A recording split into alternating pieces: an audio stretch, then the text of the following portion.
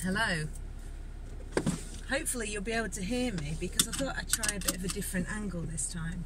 So you're mainly going to get me like this rather than like this, because then I might crash and die. You know, like they talk in the movies. Oh, hello, yes, yes. Yeah, not doing that. Right, okay, better get a move on because it's actually 1:45. I'm a bit delayed in setting off today because I was trying to do one of these makeup challenge things I've been asked to do as part of this 30-day thing. And the challenge was, and I tried to do it yesterday and failed, the challenge was to take a selfie without mascara on, then a video of you putting the mascara on, and then take a selfie after with your mascara on, and then put them all together in a video. So I did a selfie and then a boomerang thing and then a selfie, and then I thought, oh, I need to do an actual video. When I looked at everyone else's, it looked really rubbish. So I thought, I'll do it again tomorrow, which is today. So I thought, I'll do it when I'm putting my mascara on, it'll all be fine. Trying to record video of you putting makeup on when you're short-sighted is really difficult. So I had to use my front camera, my front camera of my phone as a mirror, and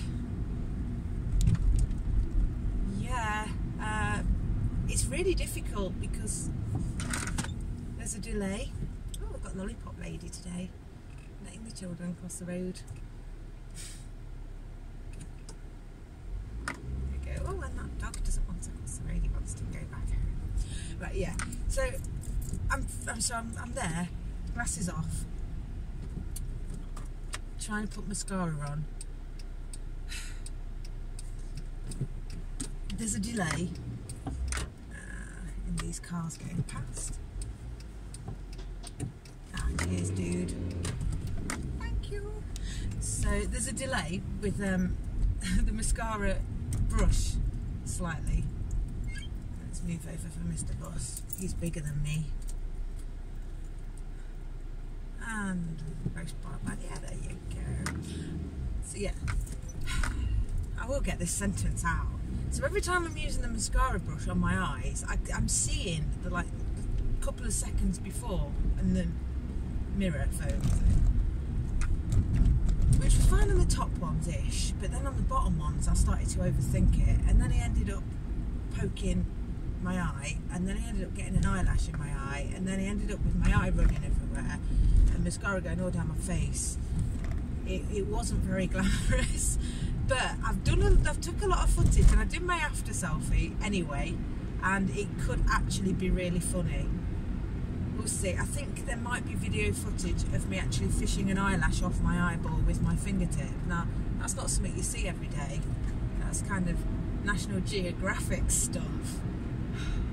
So yeah, we'll see. Anyway, it literally took me 3 minutes to get that story out. But I think last time I looked, I think only 7 people had watched my last video. So really, if I'm boring, I don't care, because I'm only upsetting 7 people. You get over it. If you want more interesting stuff for me to talk about, then talk to me. Otherwise, you know, it's just me waffling about rubbish.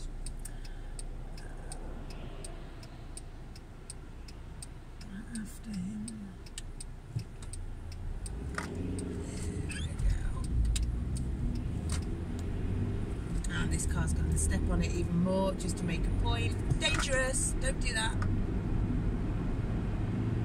What's he in? He's in some kind of car that posh people drive.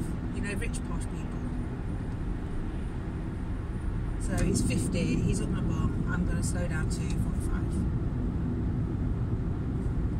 And I'm going to shrug home. This is how I deal with road rage people, dudes. I can't abide people running up my bum in a car while I'm in a car. So what's he going to do? Overtake me and then speed? No. No. You big posh white car. That's not how we roll.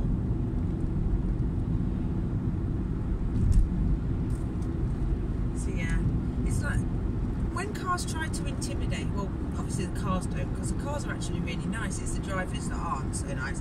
When they try and intimidate other road users by going really close to the back of the car, what do they think will happen? What happens in most cases? Do people actually think, okay, I'll speed up and I'll break the law so that you can get a bit faster? Do they move over so that they can get past and speed and stuff? Or do most of them actually just think, what a knobhead, I'm actually going to slow down a bit now and make it really difficult for you? Because that's what I tend to do. Not that I want to make it difficult for them, well, the sign's telling me to slow down now. But just because I think they need to realise that if I was to slam all on and they went into the back of me, you know, it would be inconvenient at the very least and dangerous at the very worst. I do know someone actually, someone I went on a couple of dates with a few years ago, and he became a gig buddy, and it was a bit of a tool. He was actually an accountant, I forgot about that bit. Anyway, he'd been in a crash in his car before we met, and he blamed the other person because they were going at 40 miles an hour at a 60 miles an hour, and so he got really close to them to kind of intimidate them along, and they didn't go faster. So then when they stopped suddenly and he went into the back of them, it was their fault for stopping suddenly. And I know if I did that, they would think it was my fault. Whereas actually, I kept saying to him, did you not leave your braking distance? Did you not do the only full brakes 2-second rule thing and all that and make sure you were safe?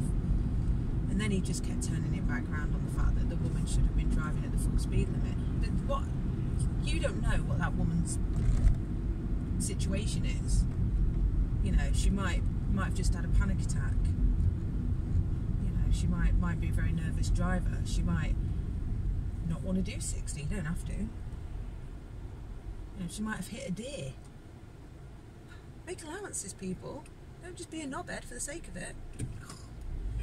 Right, how are we doing for time? 8:52. 8:52. Righty-ho. It's quieter now. I should have turned that off at the beginning, really. So you'll be getting a different view. You'll be getting a view of Fair Ilkley from my right-hand side.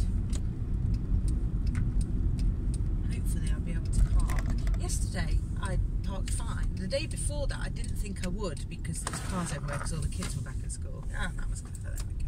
And actually I could have done if I'd have risked it instead of park miles away. This time I'm going to risk it because I risked it yesterday and I got in the car park. So let's do this.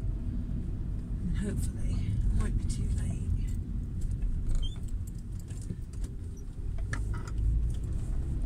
We shall see. We shall see if there's any big curbs for me to go off. Right.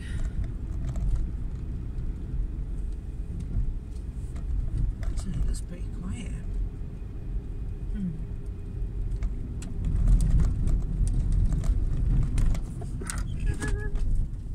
Move over then. There we go. Move over. Maybe they're driving in the middle of the road today.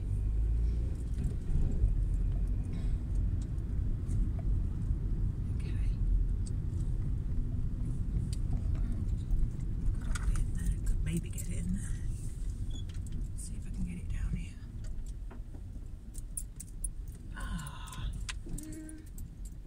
No, I think I need to keep that one clear.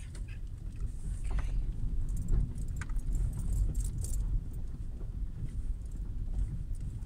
Yeah, this'll do.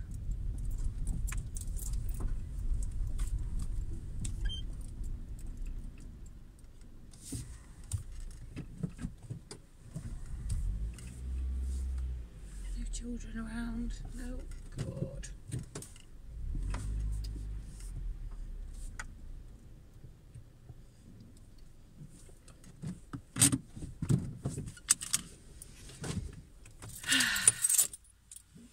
Time for work. Thank you for joining me on my travels. Have a good day. Bye.